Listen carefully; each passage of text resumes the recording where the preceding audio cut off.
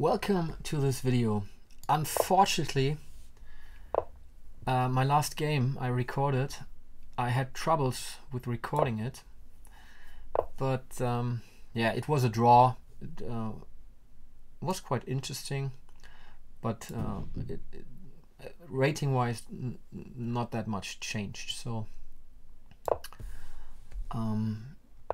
yeah, I had some time trouble issues because I played the rapid game before, and so I thought way too long, and it seems that I continue to do this, so I need to change this, and I will play a little bit faster now, maybe less talking, don't know. So I want to play d4 here in the right moment.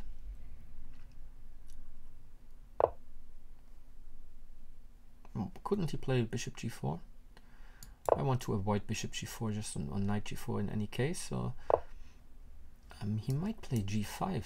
It's just to attack me here.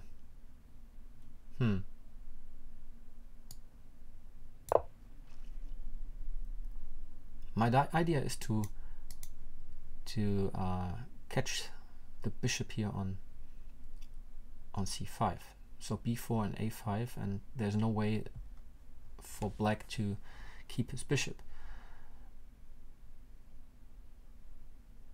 He can play a6. Maybe he should play a6 now. Well, what did I overlook? I take and I play b4.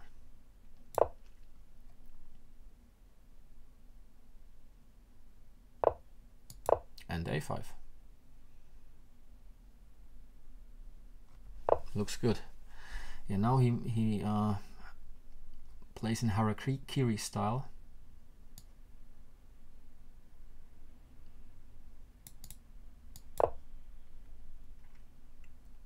Let's do this.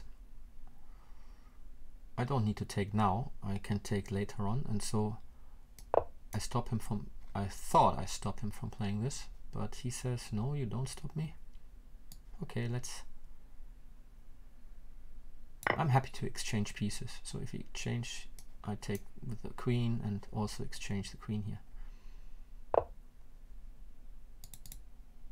I have knight f6 later on, and I also have knight e5 now, and but now I take here.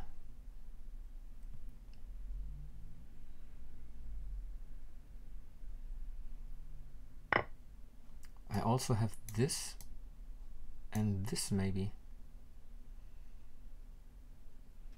If he takes with the knight, I have the check here and win the queen. Is it too risky? I just wonder. No risk, no fun. Let's do it. Castling long would be very risky because the a7 pawn is loose.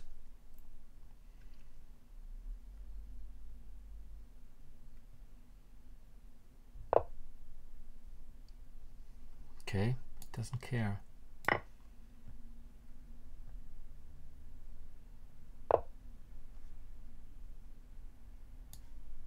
I'm happy to exchange queens.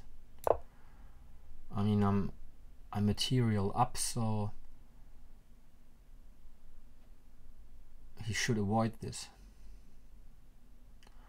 But I play bishop e3 next, and then it's very soon a checkmate is coming, I feel.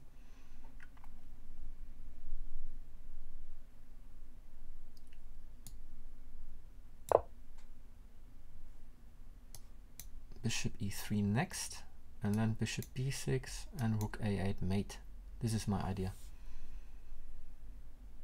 If he plays queen c7, there's rook e8 a8 mate. He has knight c6, but it's also mate. I mean, I can already mate him here anyway, so yeah. What can he do? Maybe there's nothing he can do. b6. No, I take here. Yeah, that was a quick one, 18 moves. Thanks for watching.